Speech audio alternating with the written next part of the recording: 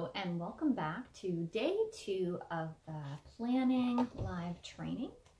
So last day I left you with a bit of homework, and that was to find a planning system that is right for you.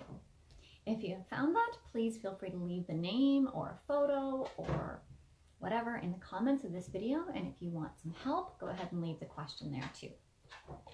So I know time is valuable and I'm going to get right to it, and today we're talking about something that actually has to do with planning, but when I start, you might not believe me.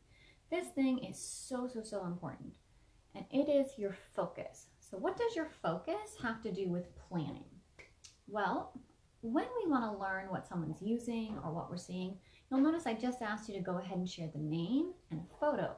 This is really valuable for people who are looking for something. So when you're looking for a planner or anything, it's really great if you can see the inside of the planner, the outside, you can check out how it's laid out, and you get to ask the person a few questions. So what do they like about this planner? What do they hate? How are they using it?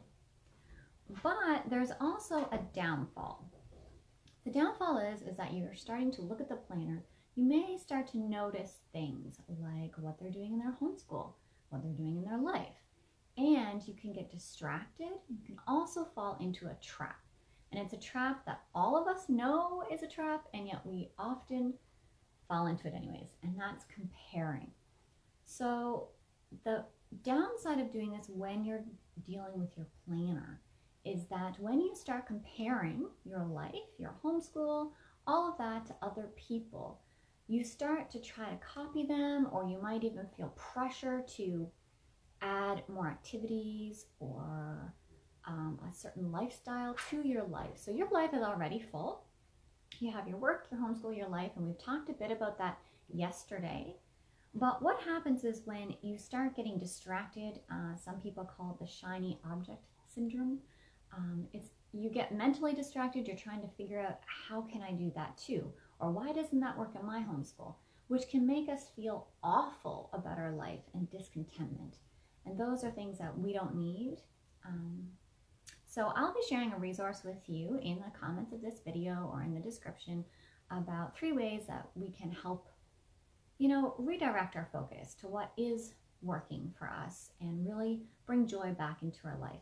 In the meantime, though, it is important to realize that it is a trap and it is out there. And so we need to stop looking at what other people are doing with that type of intent or viewpoint. Instead, there are 3 things that we want to consider when we look at reviews or when we're looking at people's planners or their Instagram feed or their Facebook feed or whatever we're looking at. One is to realize that it can inspire us. It's like, wow, okay, so that's how they fit everything in, or that's how they're doing this. So if they can do it, I can do it too, okay? The second thing is, again, to remind us that we can do it, that everything can fit in, but our life and our schedule and our layout and how they did it can be completely unique to us. It can fit our lifestyle and our kids. So it gives us a few different ideas, and it's one of the things that I really love about looking at how others are making their planning systems or their homeschool work for them. The day in the life posts are really encouraging to me. But again, you want to be really careful to remember that works for other people may not work for you, and comparing you and your way of doing things to other people is really a trap. And so we want to focus on the third thing, is that maybe it'll spark an idea for us. So when you're looking at the way other people have things set up, we can get some really great ideas, especially if you're a lot like me. I'm not creative. I struggle to think outside the box. And so until I see the way other people are doing it, I'm like, oh, okay. And that gives me great ideas. So those are the things that I want you to think about when you're looking at other people's, not just their planners, but even if you're going through, you're reading or you're watching other people, the way that they have their lives organized. Just remember that to be inspired, to be encouraged, and maybe get a few ideas, and to realize that you can do it, but it doesn't have to look anything like theirs. And it shouldn't, because we're all unique. So my life and my schedule is going to look completely different from yours, and it should. Okay, so today I wanted to share with you the three-part formula, and I'm just going to share with you what it is and kind of how it works. And then next week, in the next video, we'll talk about the very first one. We're going to break it down.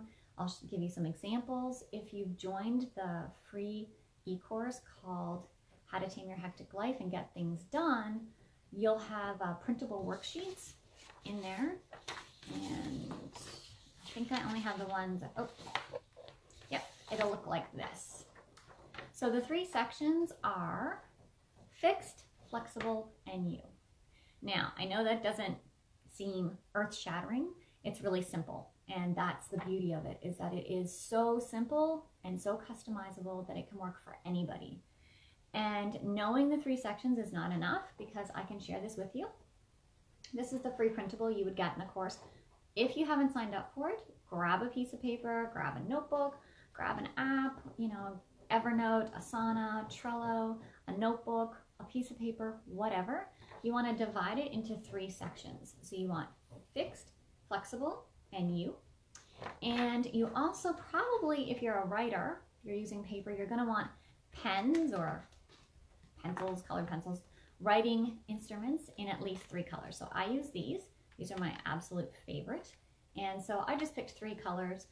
And I will admit that sometimes I don't have the right pen on me when I'm filling in my planner. So this three colors do not have to match your planner, whatever you're actually going to put in your planner. So for the next 3 days, we're not going to be touching our planner.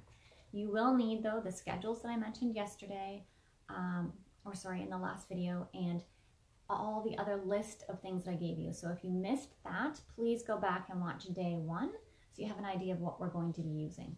And we're going to dig into that in the next video. So your homework for today is to make sure you have that planning system picked out, to get a sheet of paper or an app or a digital thing that will help you brainstorm. Go ahead and download the worksheets. There are also a worksheet you can do right online.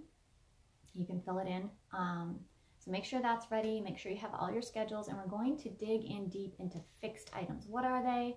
How can we make them work for us? What am I trying to get at? I promise it's simple and easy. And I'll leave you that link to when you're looking at other people's things, how to be encouraged instead of falling into the comparison trap. Okay, and don't forget, if you have any questions, leave them in the comments below, and I will see you next week. Have a good day.